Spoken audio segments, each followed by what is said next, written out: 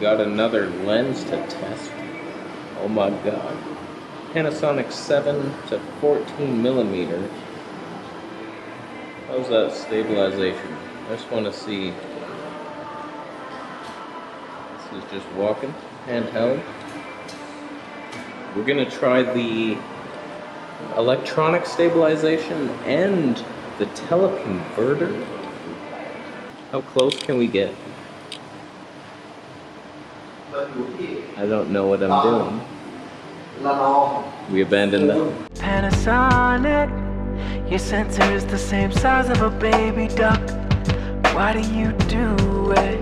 You do it. Okay, so now we got electronic image stabilization as well as the IBIS. If we are walking around, how smooth is this? We're ruling of thirds over here. Can you believe this? Are you believing this right now? Hello. Hello, so what is that? What's this one? What do you... Sony. It's Sony. Sony. Very old Sony. A350. Wow. Full frame? Okay. Full frame. Good camera. Old camera. Sony never breaks down. Should I get a Sony? So how's that looking? I almost forgot to compare the Sony. Oh my god. That would have sucked. So we got the little Sony X3000. My favorite camera in the world. I would almost want to just sell my G85 and just use this. I might do it. So how does it compare image quality and stabilization? I'll do some more side-by-sides. I would almost want to just sell my G85 and just use this. I might do it. So how does it compare image quality and stabilization? I'll do some more side-by-sides. Okay, so I was curious to see what would happen if we use a teleconverter on a short lens. It ends up being similar to my other lens. And then we zoom into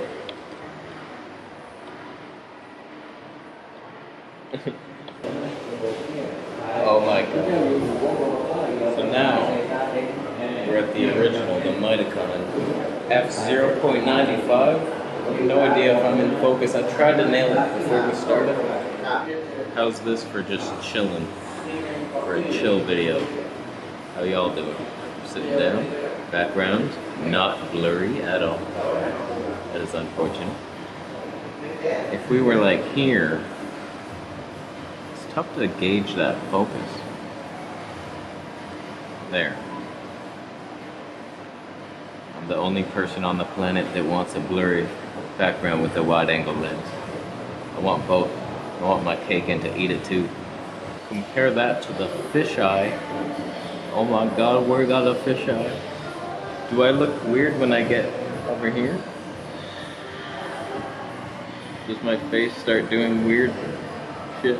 Is this weird? If I did a super rule of thirds like this, would you still love me?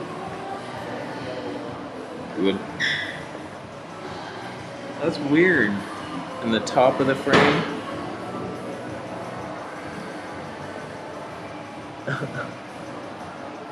Okay, let's walk around. Okay. We got the fisheye. We got the fisheye. Is this weird? Would this be a crappy vlogging lens? Is that... Are the curves like that annoying?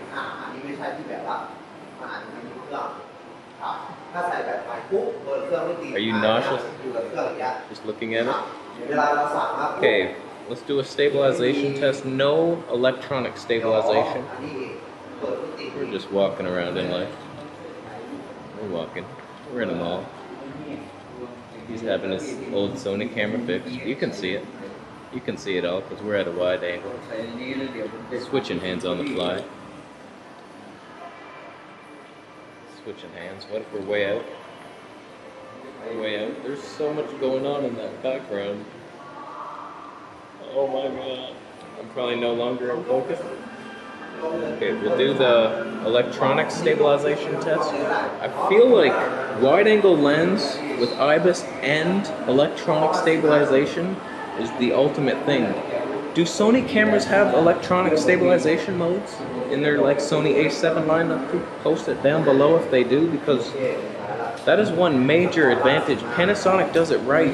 It's not weird, and Canon doesn't know what the hell they're doing. It warps. Did you see my M50 test video? Because my face was like warping, where the bottom was going this way and the top was going that way.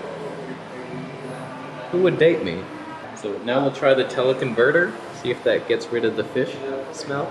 Okay, here's with teleconverter and electronic stabilization on. It's so close to me. Alright, electronic on. The only problem with this one is I can't afford to lose. We crop in too much. I didn't have any to lose.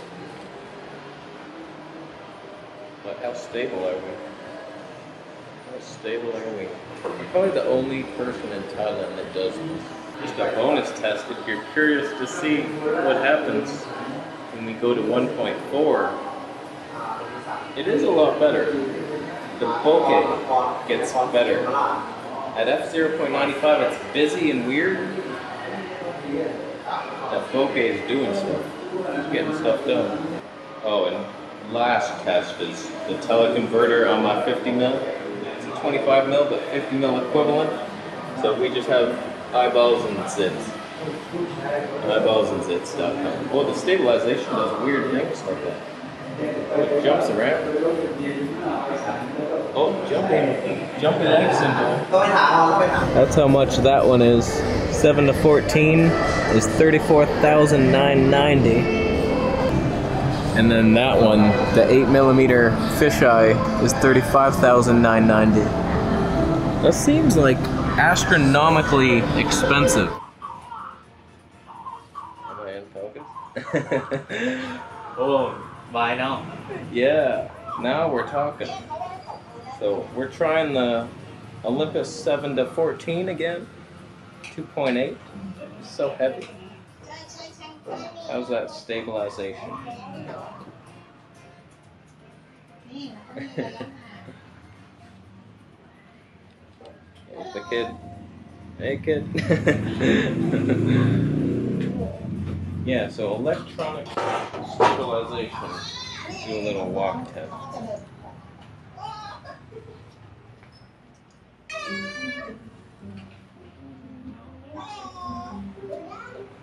Yeah, so this has body and electronic. So 2 of them. Seems stable.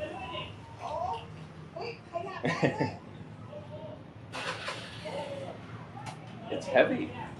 Okay, so focus on me and then focus on him. Is it working? Okay, no. Maybe I'm too close. That felt like it was working. Uh-huh. Okay, I'll go further. You stay back there. Okay, focus on me. And then focus on him. I think it's working. Will me? I do believe so. So that could technically work. If I just tap, and then I'm good. Good. And then it stays on me. Feels like it's not on me at all. Feels like it's on him. Now it's on him. Is it on me? There, it worked. So, the search continues for the perfect lens, wide-angle lens. There's a couple other ones on my radar. I just discovered SLR Magic 8.5mm, I think. And then there's a Kodo 8mm. I don't know, I haven't looked into them yet, but I will take a look. So, I think that's it. We're done here for today. Thanks for watching the video. Oh my god. Subscribe for more videos, and I'll see you in the next one. All I want is the perfect camera.